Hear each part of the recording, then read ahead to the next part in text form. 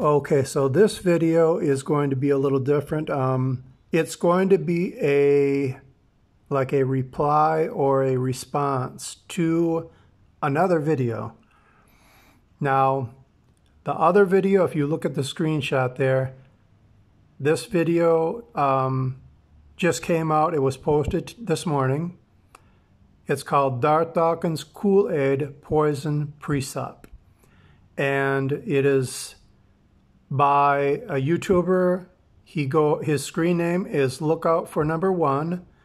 I will post the link to his channel, and I will also post the link to the video in the description area of this video. But I have, exchanged ideas with this particular individual. His name is Oscar. We have worked together on more than one occasion, and we've communicated with each other actually for several months on a pretty, fairly regular basis. So this video is going to be, like a commentary about his video that he just posted. I'm going to comment about his video, but not only that, I'm going to comment about one of the videos that he used. I'm going to go back to that original video and make some comments about the original video. So, but first, before I do that, I just want to play a little kudo, because he gave me a kudo in the video. It was in the opening of his video. I want to play that right now. Here that is. Okay, so before I actually start with the composition of the video, I have to give a great thanks to Darth Dawkins Debunked, because without him I could not get the clips that I wanted, because he's got a massive database whereby if I ask him for a particular thing on a particular subject, that Darth Dawkins, he can actually pull it out. That's amazing, so thank you for that. Right, so I want to get... All right, thank you for that, Oscar. So now I want to get to my video, and I just want to make a few comments about Oscar's video.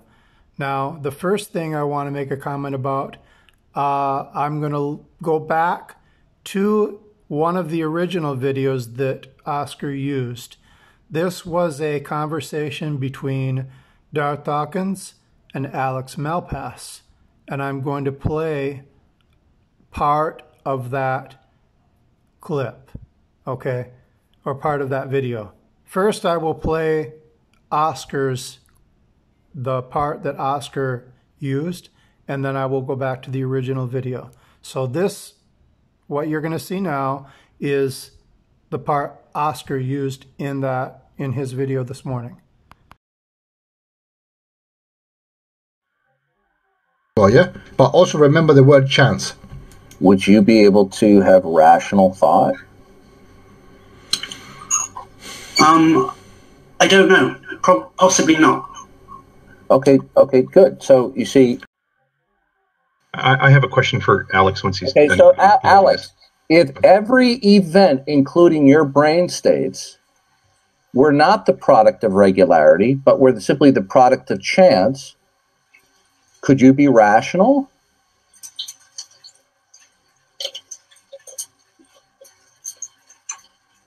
I don't know.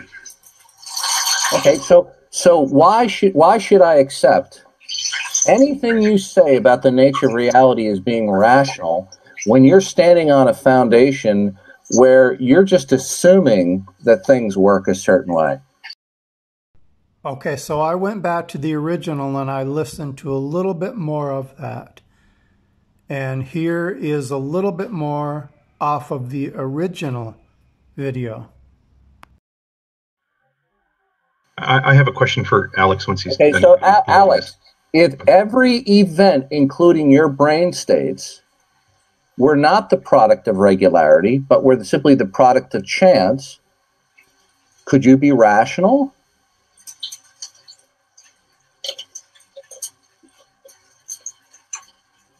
I don't know.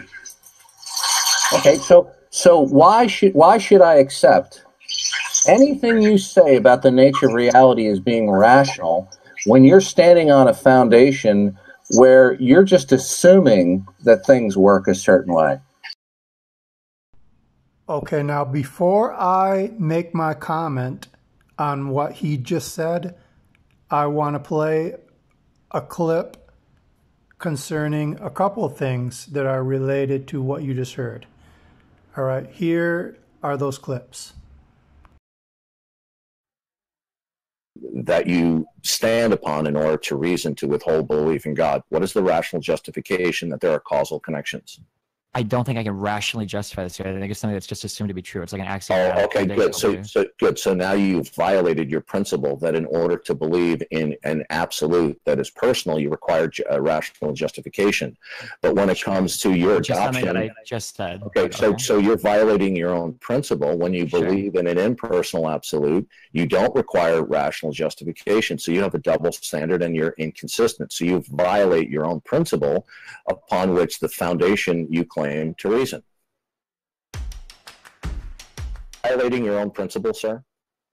To some extent, sure. No, either you are or not. Are you violating your own central principle that you employ for atheism? Because I cannot deductively prove that I exist, like independent of any type of observation. Sure, I'm violating that. Yeah. Okay, so you. But that doesn't get me to. Your atheism is standing on a violation of your own principle of atheism, right? Okay, sure. Okay, good. So then your atheism is irrational. Okay, sure. Is weirding me out there, and you just said. So you're nitpicking, Alex. You're nitpicking, and you're being in a very sophisticated way. You're being in a sophisticated way evasive. Now, is there ultimately, in your view, I don't know what since you deny the existence of God, right? In order for you to affirm or deny anything, you're going to have to presuppose that you have reason. And in order for there to be reason, you're going to have a world where there is some continuity. What I want to know is, what is it that will be the basis of any continuity? Do you have anything in mind for that? Yeah, I have a PhD in philosophy. I've studied a lot of philosophy. I don't know what you mean, right? And that might be my fault, right? But it also might be that you're not, those words are not clear. You think I think I'm being abundant. You see, you want to know something, you think Alex? you're being clear. I like you, Alex. Don't get me wrong. I'm giving you a hard time, but you should be able to handle these questions instead of just being so evasive, given that you have a PhD in philosophy and I don't. Sure. What I want to know is, you did. Okay, so what you just heard him say, he was referring to a double standard. And he said that he said a couple things. He said that a double standard is irrational if you hold to a double standard. And the other thing he said was that is being inconsistent with your own criteria. He was pointing that out when he was speaking with Destiny. All right, so if you listened closely to Darth when he was asking Alex that question, Darth was talking about regularity. And when Darth uses that word regularity, he is referring to either physics or continuity. So he was asking Alex about whether or not he thought that his brain states were not the product of regularity, but were simply a product of chance. And Alex replied by saying, I don't know. It's possible. Now, after Alex said it's possible, if Darth were consistent in his own worldview, if he were consistent based on what he has said before, he would have jumped all over Alex for saying it's possible. He would have jumped all over that. Instead, he did a flip-flop. He accepted it. Because if you listen to Darth in other videos, Darth is all over people if they talk about or bring up anything about what is impossible or possible. Here are some clips that you'll hear that. Here are a few examples. kind of Yeah, paraphrase. in your worldview, there's nothing identifiable that is ultimate, absolute, that will dictate what is, can be, or cannot be. And you don't identify for me what the ultimacy of reality is, then you're going to concede that you do not have a framework. You do not have a canvas upon which to place paint or pigment. You do not have chess pieces to place on a chessboard. If you're going to invoke what is possible or impossible, that requires a framework. Doesn't the ground of all being, isn't it the basis of possibility and impossibility? Right? Could you? Oh yes, no, I agree with that. Yeah, good. 100%. So would you be able to actually stipulate, in a way that could be accounted for, of what is possible or not possible without knowing what the ground of all being is? No, there you go. I agree with you. Good. What's the ground? God. What? Good. What's okay? So you don't identify for me what the ultimacy of reality is, then you're going to concede that you do not have a framework. You do not have a canvas upon which to place paint or pigment. You do not have chess pieces to place on a chessboard. If you're going to invoke what is possible or impossible, that requires a framework. Possible. Listen, is it impossible? It's impossible. Is it impossible? Right? No. Is it impossible for something to come into existence out of nothing? Is that impossible? Yes, that's impossible. I didn't ask you. I asked him. Is that impossible? That is impossible. Come on. Okay, now explain to me how you know that that's impossible. Because in order to know what is possible and impossible, you're going to have to know that which is completely and utterly absolute in existence. So what is absolute in existence? The Creator, God. So that was several examples of what Darth typically does when he hears an unbeliever or an atheist use the word possible or impossible. He's all over them. He makes sure to point this out, that he'll say something to the effect that from your worldview, you can't identify or delineate what is possible or impossible. But when he was speaking with Alex said, I don't know, it's possible. And Darth did not say anything. He did not follow his own script. He wavered and, went off of his script, his typical script. Why did he do that in this case? The reason why he did it is because Alex said it's possible, and it was in conformity to Darth's worldview. So Darth wasn't going to challenge that or point that out. He was going to go right along with it, even though he's previously said that an unbeliever cannot say what is possible or impossible, possible. So Darth cherry picks. He sticks his finger in his keister, pulls it out. If it's brown, he goes to the left or north or whatever direction. If it's black, he goes to south or backwards. Whatever he feels is convenient at any given moment, that's what he does. Whatever feels good or sounds good, that's what he does. So he will take the same thing that he previously pointed out to an unbeliever, something that he was opposed to, and here in this particular example, he went right along with it. So you want to talk about inconsistency? What did Darth, again, as a reminder, what did Darth say about being inconsistent? He said that if you're inconsistent, you're irrational. What do we see when we look at Darth Dawkins' worldview? And when I'm talking about looking at his worldview, I'm not just talking about looking at one clip. I'm talking about over years of looking at his conversations in video after video after video. What do we see in context? Inconsistency. See, Darth Dawkins actually, his thought processes and his psychology, he actually believes that since he's been doing this for 10 years or 12 years, whatever version you're listening to, he believes that that's a strong point. In fact, time is his worst enemy. It's the most damning thing on his agenda.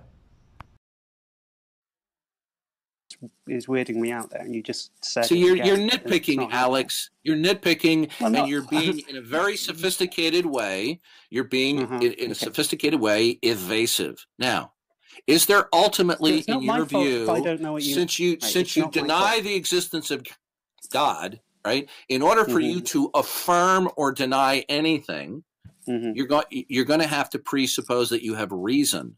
And in order for there to be reason, you're going to have a world where there is some continuity. What I want to know is, what is it that will be the basis of any continuity? Okay, now that was part of the same original video. It was in a different part of the conversation, but there you heard Darth bringing up continuity. And Darth has said many times, continuity is something that something that, according to his worldview, everybody knows that there is continuity. Everybody knows it. In fact, we cannot think otherwise. Now, that's one version of Darth, okay? That's one version, because even on this, he contradicts himself. But for the sake of this video, I'm going to go along with that version. Darth has said that everybody knows that this includes both believers and non-believers. They know that there is continuity. Okay, now I'm going to let you listen to a couple other clips related to that. Listen to Darth talking about continuity. In fact, he was asked his own question about continuity. Let's see what he has to say. But first, I'm going to let you listen to a couple other related clips. Here they are. Including the unity and diversity in existence. If you say that God is not needed, then the question is there actual continuity in existence amongst all of the diversity of particulars? Because without any continuity, right, without regularity and uniformity, you're not going to be able to make sense of things. So, either continuity exists, you will identify directly or indirectly that it exists, or you don't. Now, if you do not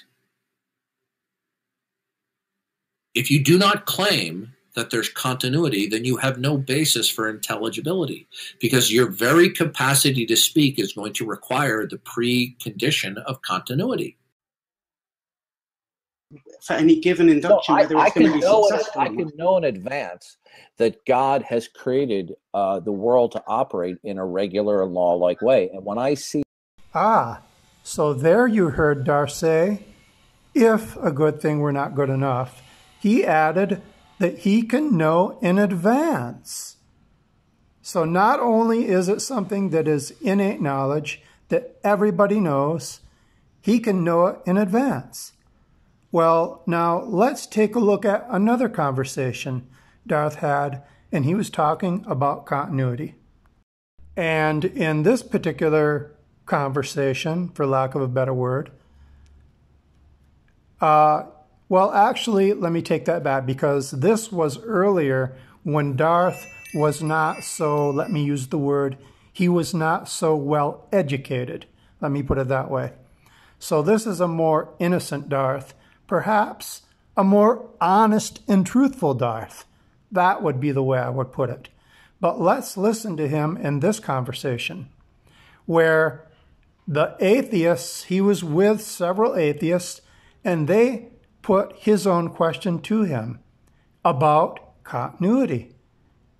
Now remember, Darth said earlier that without claiming continuity, you cannot make sense of things. He also said that it was something that he could know in advance and that everybody knows it. So let's hear how he answers to something that he claims that God has made him know this, and it's something that he cannot be wrong about. And if he is wrong, it would be a defeater for his own position, according to himself. Let's listen to how he answers.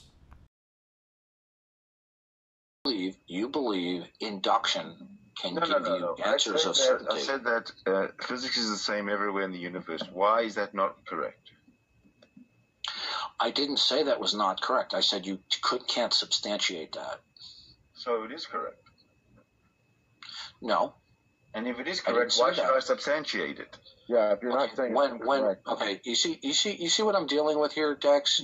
I'm dealing here with adults who have the mind of teenagers. Well, do you think that's a correct or incorrect statement? That physics are the same everywhere. It is an unsubstantiated claim that Sydney has made that physics is the same everywhere. What do you think? Well, what I think is that the Christian God exists, and He has revealed Himself, and He has revealed that He has made it. Okay. Well, I don't know that physics is the same everywhere in the universe. But what I Oh, now wait a minute. Wait. I thought this was something that God has made him to know that he can't be wrong about. I thought it was something that was innate knowledge. I thought it was something that everybody knows. I thought it was something that he could know in advance. And I thought that if he doesn't claim it, he can't make sense of anything, or one cannot make sense of things. But yet he said, I don't know. So what happened? Darth Dawkins, you're beautiful. Thank you very much, pal. I appreciate that. Okay, now I'm going to touch on another couple things about the earlier video.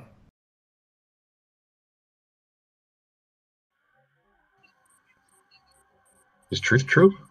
Yeah, is it absolutely true, Alex, that if something is true, it cannot simultaneously be false? Okay. So this was the same conversation with Alex, and you heard Darth, he brought up the term absolutely true. And when he did that, he just contradicted himself again. Why? Okay, listen to this. Yeah. You don't need to add the qualifier of absolute. All you have to do is say reality. Okay? I do. It's an unnecessary qualifier. No, I He doesn't have absolute truth, which I agree with. He appeals to reason. I don't use terms like absolute truth. Okay? What term do you use? No conclusion in science can actually be considered truth. It can only be a tentative conclusion. So, since all conclusions in science are tentative and are not declared to be absolute truth, by what means can you as a skeptic determine that anything is true? I'll explain to you why it's objectively provable. Okay. Because of all of the information, okay, from the world around us and from the history of Christianity that is recorded in the New Testament, that we can know that it is absolutely true. Okay? So the alternative that you just provided, which was, well, then you must believe in these things on faith, implies that I believe necessarily these things, right? So the only thing that I have, that you have, that Thomas has, as best any of us can know, is the way that we can measure and interact with the world around us. Is that absolute, Jamie? If you say absolute and mean not dependent on something else, then It's absolutely true.